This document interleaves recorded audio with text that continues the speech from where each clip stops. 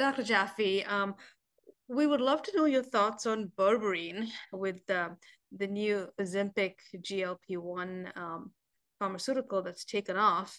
What are your thoughts about berberine as a natural alternative to that? Well, first, I think the blushes off the rose of Ozempic and GLP-1 family of drugs because of their consequences and side effects. So I don't recommend them. Interestingly, nature often provides a solution.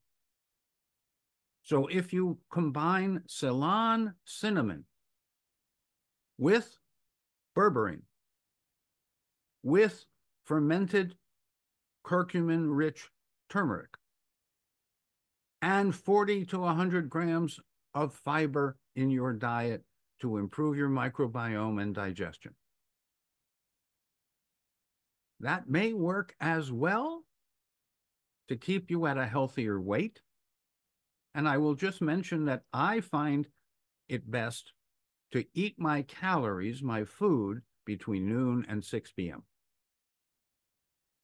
The rest of the day, I hydrate with a variety of wonderful liquids and berries and melons and whole fruit and soups and broths and bouillon, but never bone broth.